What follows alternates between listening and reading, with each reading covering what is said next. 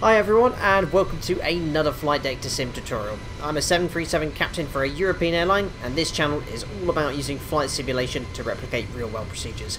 In today's video, we'll be looking at an engine failure on short final into Newcastle.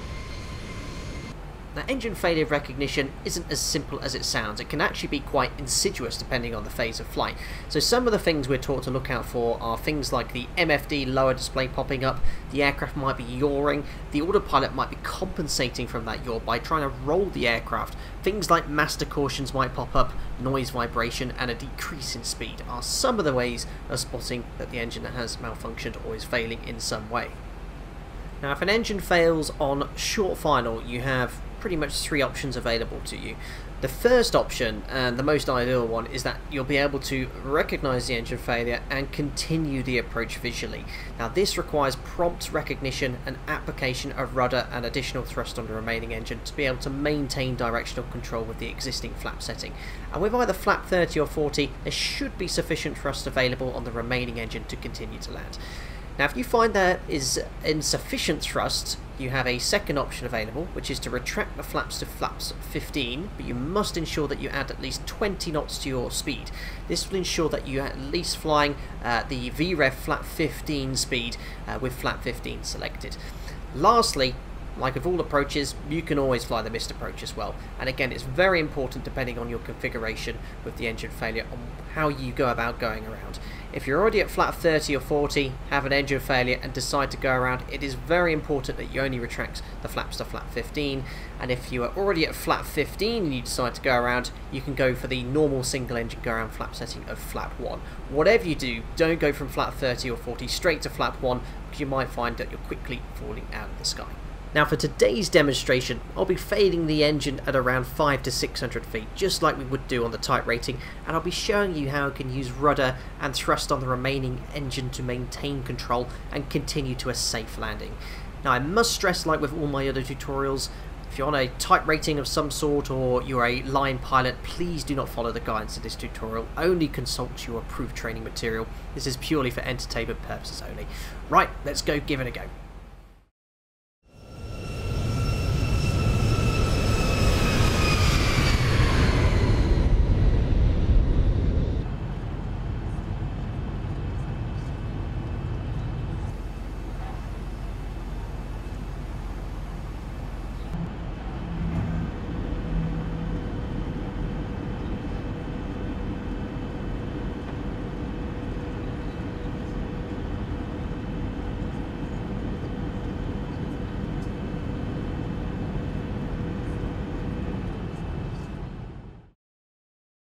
So just become fully established on ILS 25 here into Newcastle. I'm going to start configuring to land now, so we'll select gear down, flap 15, match that speed, and we'll now complete the landing checklist of flaps. So start switches are both in continuous, recool is checked, speed brake arm green lights, landing gear down 3 green, auto brake is set to 3, and we're just holding on, selecting the landing flap, which is coming in now, flap 30, match the speed.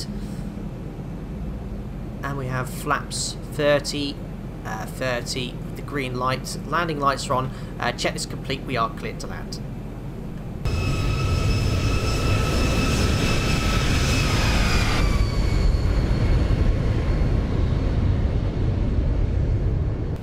Right, so here we are approaching 1,000 feet. We'll now disconnect the autopilot and disconnect the auto throttle. It's now my aeroplane. Fully stabilised, landing checklist is complete, approaching 2 miles here, and we could just continue the approach as normal, looking out for anything unusual. And there you go, there is something unusual. The engine has failed, so immediately apply thrust on both engines to stabilise that speed, keep it above VREV, and I've applied left rudder to maintain directional control. Remember, rudder towards a live engine, or also dead leg, dead engine. That's the correct way to remember what rudder you need. So that's it, prompt application of thrust between 80 and 85%, usually for around flap 30, a little bit off the centre line, so just going to make small corrections. You can always go around as well if you find yourself destabilised. We'll continue the approach though for now, approaching minimums. Minimums. There we are, minimums, so continue. Okay for centerline, approach path's looking really nice, speed's under control, coming over the flare. The FO would have made a mayday or a pan call as appropriate as well. Into the flare we go. 50, 40, 30, check, 20, close, 10. Maintain centerline with rudder, hold the attitude, and we're down. So speed brakes up, we'll still select reverse thrust on the remaining engine, adding reverse thrust and applying manual braking now so we can come to a quick and expeditious stop on the runway. We'll bring the aircraft to a stop on the runway. There's 60 knots and idle reverse, and as soon as we've stopped we'll immediately set the parking brake, and we'll also stow the reversers. The first officer will immediately select flat 40, and if he hasn't done so already he'll also contact ATC.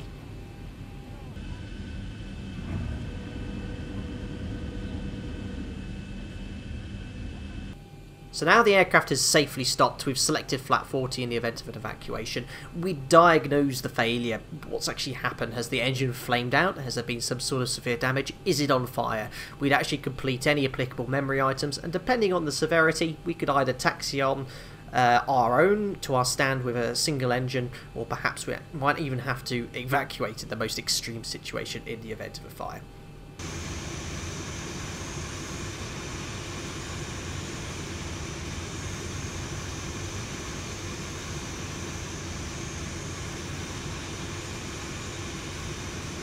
So we'll imagine we've spoken to the emergency services after they've inspected the engine. There appears to be no signs of fire, smoke, damage or anything leaking, so we're happy to taxi to stand on the remaining engine. We'd most likely get escorted onto stand with the emergency services not too far behind. We'll also have communicated with the cabin crew asking if they'd seen anything unusual in the cabin, and also a reassurance PA to the passengers as well.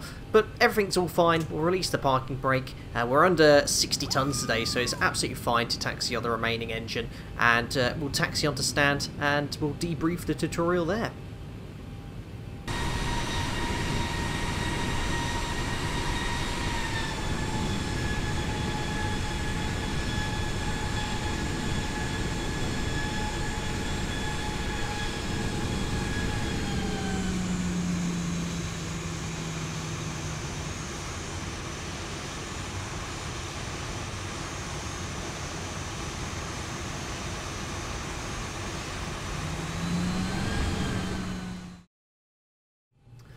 Alright then, ladies and gentlemen, that's the end of the engine failure on short final tutorial. I hope you found that interesting and learned something new.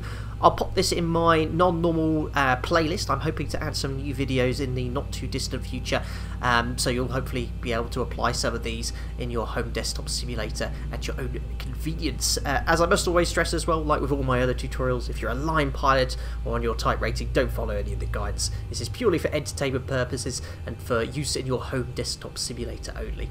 As ever, stay safe, and I'll see you on another live stream or tutorial very soon. Bye bye for now.